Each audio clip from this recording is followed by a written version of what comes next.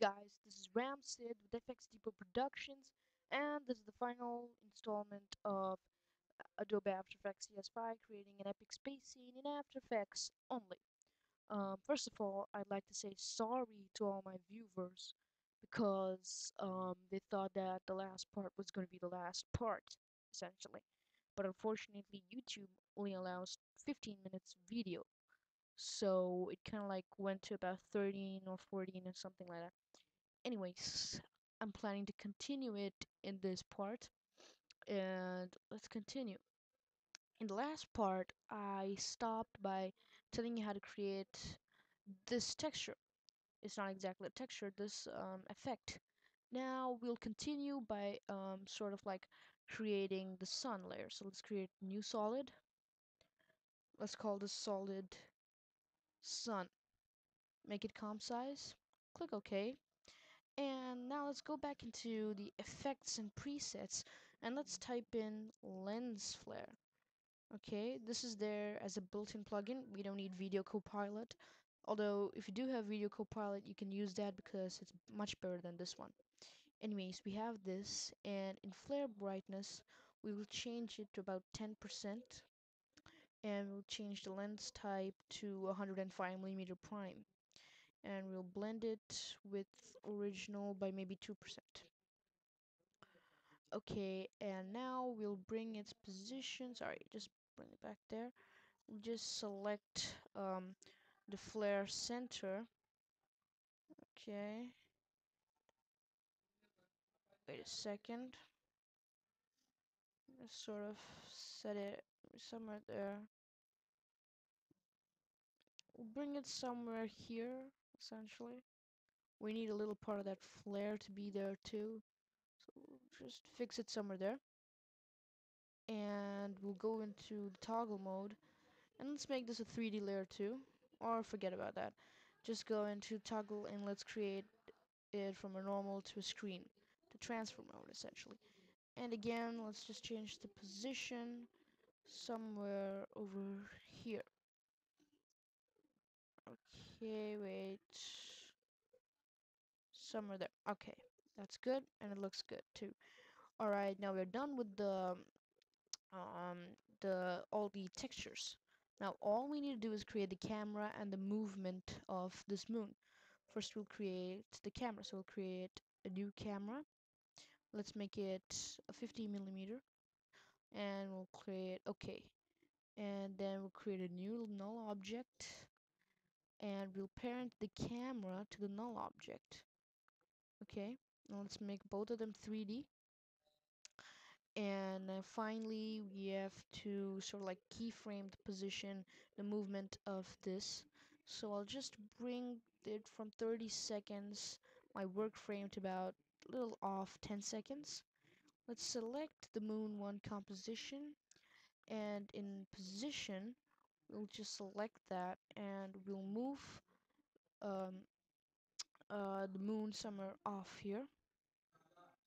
Okay, just bring our time indicator to about 10 seconds, exactly 10 seconds, and we'll put a sort of, or let's just keep it back to 0, and let's put in a position keyframe, and we'll bring in our, let's leave it right there. Let's bring it back, the time indicator, to about 10 seconds, and again, we'll bring out our moon composition in front like this and out of the screen. So now it has tracked the motion, and if you render it out, here, this is how it looks like. It's like sort of coming from the side and blocking out the sun and all that, just passing in front of Saturn. It's literally a really good effect. It looks really good and realistic. We wanted to have as much of visibility as possible.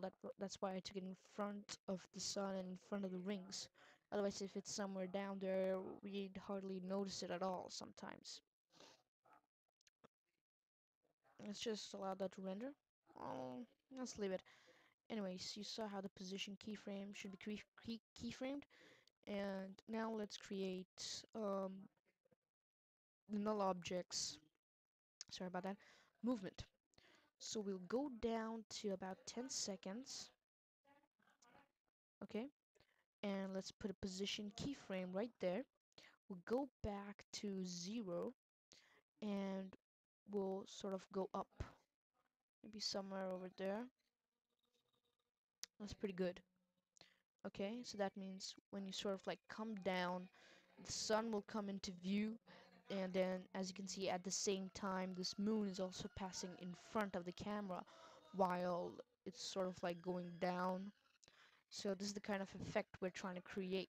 I mean, you can create any sort of effect you want. You can even change the position of Saturn and the moons and everything, but this is just a sort of example that we're trying to create. Yeah. So anyways, this is what we're trying to create essentially. And now we have created all the elements and we're almost done. We just need to create a more lively, a more glow, so to speak, to all of these elements. So let's just allow this to render. It'll take just a few more seconds. And if you want to render it out about 30 seconds, you can leave the work frame there. I've just done this for quick purposes. So this is how it looks, by the way. It looks pretty good, you know. It looks really good, in fact. So anyways, we'll go back to 0. We'll shut that off. Go back to the top.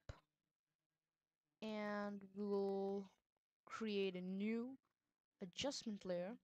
And to that we'll apply effect stylize glow. I was meaning that literally. And we'll change the glow threshold to 0. The glow radius to about 135. And the glow intensity, we'll change the glow intensity to 0.5. And we've changed the glow based on to alpha channel and the composite origin to on top, and that's good enough. And then we'll go to the transfer mode and we'll select from normal to screen, and as you saw, that created a little more brighter expression to this. And I just want to do one more thing. I want to go into moon 2 and I want to put in a sort of glow to that too. So let's go to, let's shut that off, go to effect, stylize, glow. So let's put the glow threshold to about, make it 90%. 90, let's just make it 0 too. We'll set the glow radius to 35. And we'll change the glow intensity to a 0.5. And we'll change the composite origin to on top. And change the color A to a sulfuric yellowish color. Sort of. Okay. And that's it. We've created the glow. And now we'll just render this out. We'll just go back into CC sphere and we'll change the render from full to outside. And we'll do that for Muno 1 as well, from full to outside. This kind of makes it render faster too. So, okay, let's render it out. It looks really good, doesn't it? I mean, this is how you use really simple techniques that are already available in After Effects and apply it to create this epic, epic space scene of Saturn and its rings, a volcanic moon, another moon here, and the sun, the star background, and the dust layer. I mean, this is incredible.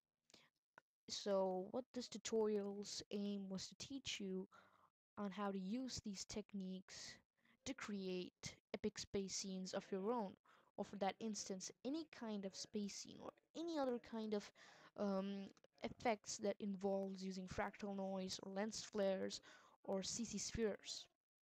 So we'll just watch this composition one more time without all those markers. Let's go down.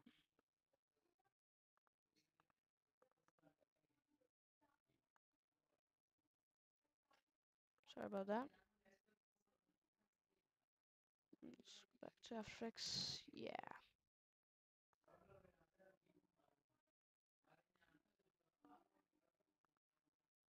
And let's start off. It looks awesome, doesn't it? Yes, it does. Anyways, thank you for watching my tutorial, and rate, comment, and subscribe. This is Sid signing out for Adobe After Effects and VFX Depot Productions.